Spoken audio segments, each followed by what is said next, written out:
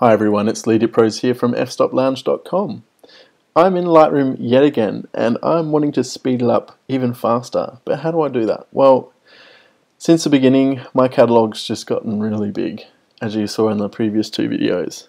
But there's one thing you can do which is going to speed it up even faster. So with every image that's in Lightroom, it's actually got a file associated with that image called an XMP file.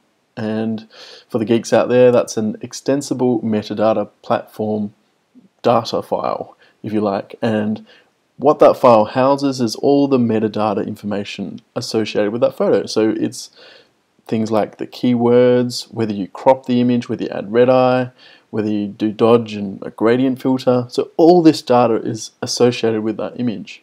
It can get a little bit of a nightmare and slow down Lightroom quite a lot if all that data is retained with every image.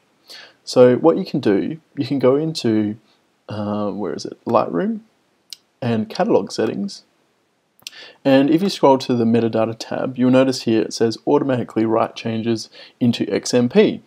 If you untick that so it doesn't do that, it's going to work a lot faster, because with this ticked on, it's going to significantly degrade Lightroom's performance.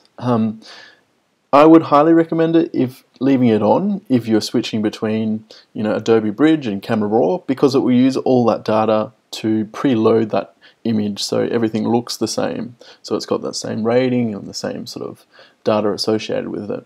But when you export, you can do this manually. So I personally don't leave it on automatic and it works a lot faster. So I really hope you enjoyed this tip, and I will see you next time on the next video. Thanks for watching.